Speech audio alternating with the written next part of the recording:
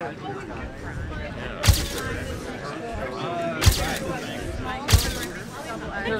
for coming.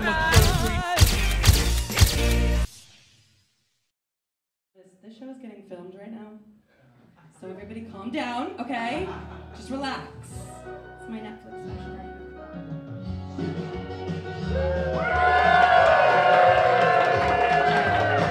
One fine day, you look at me, and you will know that was meant to be. One fine day, you're gonna want me for your one fine day. The music industry and the girl group sound was really popular between the late 50s and the early 60s, between the decline of rock and roll and the start of British invasion. And though they only held the limelight for a short period of time, those women were inspiring for other artists of the time, and their sound still continues to inspire today. Welcome to Be My Baby. And welcome, some of you welcome back, to the 60s. Just a touch of lipstick never hurt no one.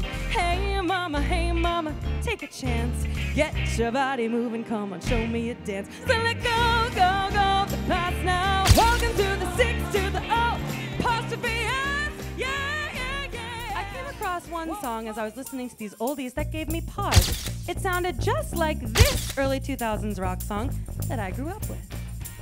How's this? Whoa!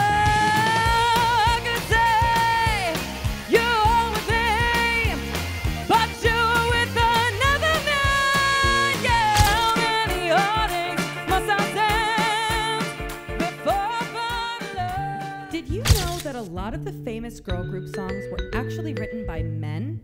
Somehow these songs sound like less about a woman's experience and more about the male interpretation of a woman's experience. Now that I surrender so helplessly, oh, now you wanna leave, oh, you wanna leave me, oh. I love those strong women so much, and they inspired me to write my own music. So I'm going to share a song I wrote with you today. Thank you. I was working a shift at Joe Coffee last fall, and and this song popped in my head, and I was panicked because I couldn't write it down or like sing it or like, and I thought I was going to lose it, and I was really worried.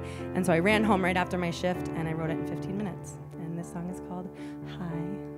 I love who you are. You don't need to be anyone but you.